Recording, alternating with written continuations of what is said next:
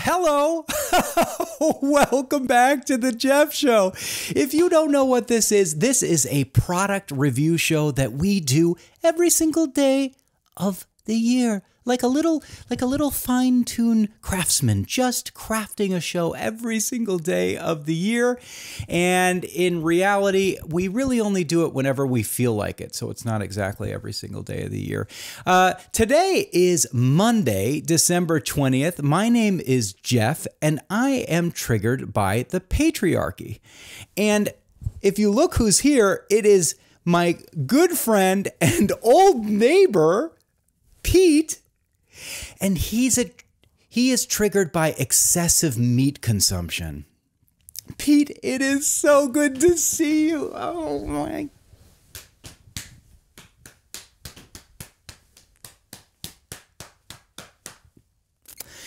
Oh, if you don't know why Pete is here, there is a story behind this. As you know, I fired Pete from the Jeff Show last week. I had had enough. He had told me that he wouldn't get 7 boosters to get for the coronavirus. And I said, no, I will not have you in the same room with me anymore. And then on top of it, he had invaded the Capitol on January 7th. Thank God it was a day late, as you know, because you would be a person who had committed a felony. And we're very glad that you didn't do that. And I said to Pete, you know, enough. You're not going to be on the Jeff Show anymore. And then some things happen. But before we get into that, Peter, I have to say, you have a wonderful Christmas look going on. You almost look like Santa Claus, if Santa Claus was from a foreign country. And I think that's pretty exciting because we know that Santa Claus does deliver Christmas presents to everyone around the world. He's utilitarian in that respect. And we're so excited to have you back. And I just have to say, I'm having such a good time looking at you and thinking about you. And the way you crochet and use your hands, I always had a feeling that you used your hands really nicely. Anyway, the story behind why Pete is back on the show. Well, Pete, you know, one day called me and it was late at night and I picked up the phone and I thought it was an emergency, and he called me and he said, mate, we need to go out and have a coffee and a kiss. And he didn't say kiss, and he didn't have a British dialect, but sometimes I like to remember things a certain way because it gives me a certain amount of joy. And so he called me late at night. It was probably about 4 in the morning. He said, mate, we got to get a coffee and a kiss and really hash this out and hash it out together and work on ourselves and work on our friendship and work on a way to salvage the Jeff Show. And I said, you know what? Okay, I will consider going out with you. And we went out and we went to a small coffee shop and we sat across from one another. We talked for hours. Do you remember that, Peter? And you kept telling me how much you missed the show. And then he revealed something to me that I didn't know. He revealed to me that he had already had COVID 3 times. 3 times he had COVID. And what he explained to me, and I didn't know this because I had never spoken to a virologist about it before, but what he explained to me was that he has antibodies. And if you don't know what antibodies are, they are these little pesky little angry robot kind of things. And they're in your body and you get them after you get sick. And what they do is they fight on your team and then they fight off anything that looks like them.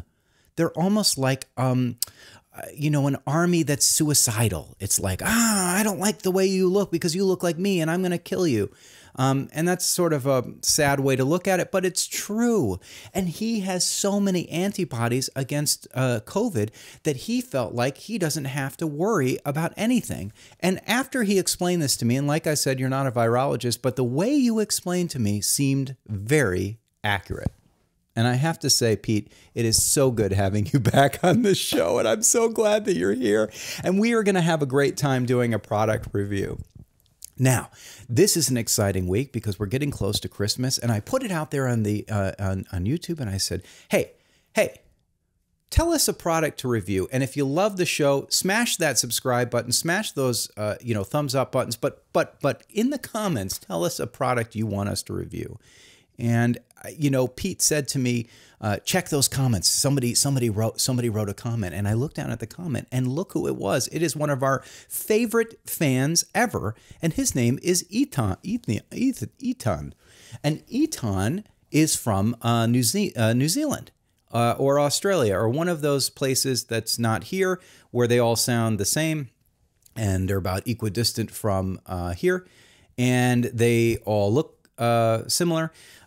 Ethan said that he likes to go out and chop down trees. What a funny thing to do. I'm not sure why he would want to do that, but he said he's been trying to find an axe. He doesn't know where to find one, and he wanted me to review an axe. And as being one of the top product reviewers on the internet, I said, you know what, Ethan, I will do this for you. I will have a special show. I was going to take off the rest of the year, but I will have a special show to review an axe. Just for you. So Peter, this is when you would stop doing that and hand me the axe. Okay. As much as I'm happy to have Peter back, one thing that I forgot about is that he's a lazy jerk. This is an axe. It's such a cool looking axe, and I've always loved axes. And this is made by ACE Corporation, ACE, and it is a 1 to 1.5 pound axe, and it's hickory. I'm not sure what that means, but maybe it's the way the handle tastes. Maybe it has a bacony flavor. And it smells a little bacony, so it might be a bacony flavored handle. What a fun thing to add to a handle is a way to taste it. Now, why would you use something like this? That's really what we have to analyze, because we want to know what we're doing is going to be done if we use this. And I think this is a great way. Let's say, for Eton, he needs to chop down a tree, maybe build a little fort for himself because of the ongoing pandemic. It's really bad, and people start attacking him in his house, and they do follow home armed robberies like they do in Los Angeles. And you need an axe. And I think one thing about having an axe is making sure it's nice and small, that it has a sharp edge, and that certainly is sharp. And I can feel it like this, and you can feel it in your bones right there. And we're just going to, does that feel sharp, Peter? Yeah, I can tell by your face. I know you make that face whenever something sharp pokes at you. And I think this has a nice sharpness to it. It also has a nice weight to it. And that's always good to have weight, because you want to be able to really balance that hammer in your hand, axe in your hand.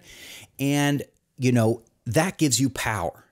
And power in this world gives you superiority. And superiority gives you things like being a congressperson or a president or part of the patriarchy. And don't get me started on that, because as I said before, that is something that will trigger me, and I don't like to talk about things that will trigger me. This is an incredible axe.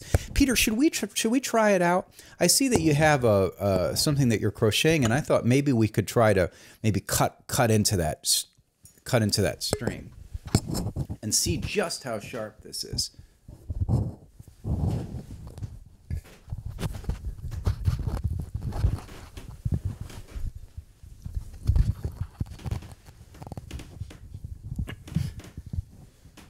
Okay, truce.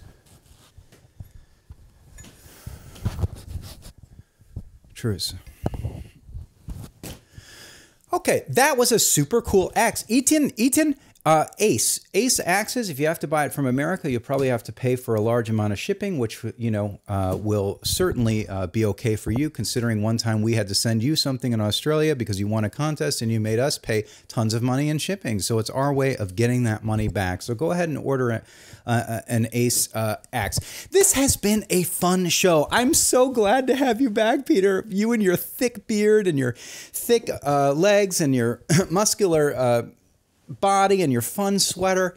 I just want to spend the Christmas season alone with you in a cabin somewhere, and maybe we can talk about that after the show. I am going to take the rest of the year off.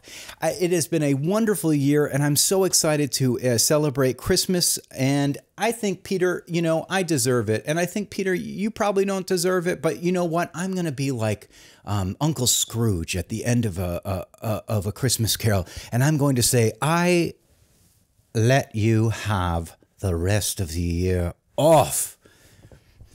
Here's some extra here's some extra pence and some pennies.